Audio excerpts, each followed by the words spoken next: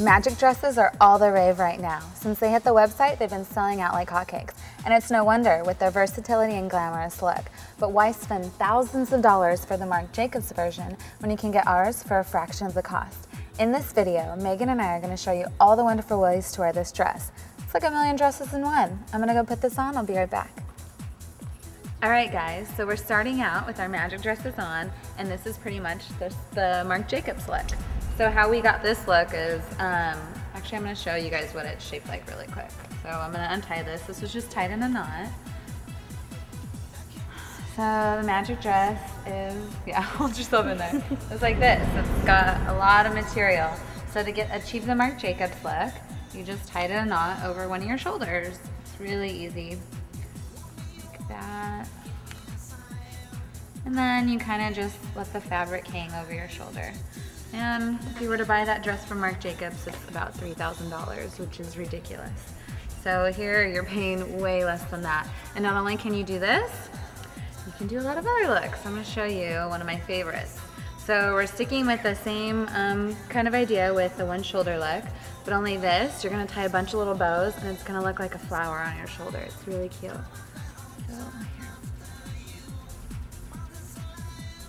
So once you get done with all the fabric, you tie it all in knots, then you take the bows and you're gonna open them up. So you take all the extra fabric and you open it up, and then this is gonna look like a really pretty flower. There you go, and that's a one shoulder flower tie.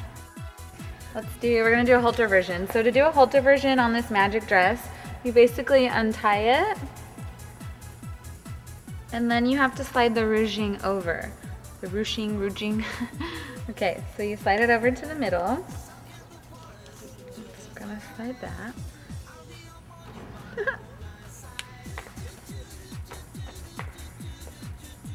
And I just tied this into a regular bow, and also you can do the same effect that Cassandra did on my shoulder on the back if you have somebody there to tie it for you like that. Yeah. Or you would just, I guess, have to look in the mirror. It might be a little time consuming, but you could definitely do it if you wanted to. So this is a halter version. And we can tie these other ways too so that it looks like you have sleeves. It's actually really cute.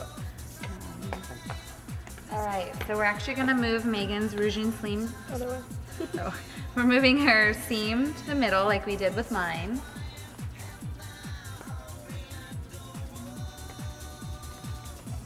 So you put the two fabrics in the front, and what you're gonna do is you're pretty much gonna open up the fabric as much as you can. You kind of put it over the shoulder, that way it looks like a cap sleeve kind of. So you do that, and then turn around so I can show them the back. And then the back, you're just gonna crisscross it, like that. She's gonna bring it around to the front, and you can just tie a bow off to the side. If you wanted to give it a little bit sexier, you can always make these smaller. It down a little bit. Or if you want an even sexier way to do this one, we're going to untie it in the front, and then we're going to bring it up over the shoulders. It's going to be about that thick. You're going to crisscross it, and then we're going to tie it in the front again how we did for the previous version. So it's really cute. If you want to, you can even make a belt out of this if you wanted to, like that. So kind of cinch your waist, give you an hourglass shape, and then tie it in a bow in the back. I mean, there's so many options that you can do with this dress. Do you want to show them a tube top version on me? Yeah, okay. Definitely. Okay, so right now Cassandra's in her halter variation, and all you do for your tube top or tube dress variation is you just take this, go under your arms, and then you're just gonna... Megan's pushing me around. You just take it in the back and you crisscross your straps. Then you come back, you go under one and over the other. Hold that please. Take the other one, come under one, over the other, bring them back around, and then just tie it in a bow. And then you have your strapless variation.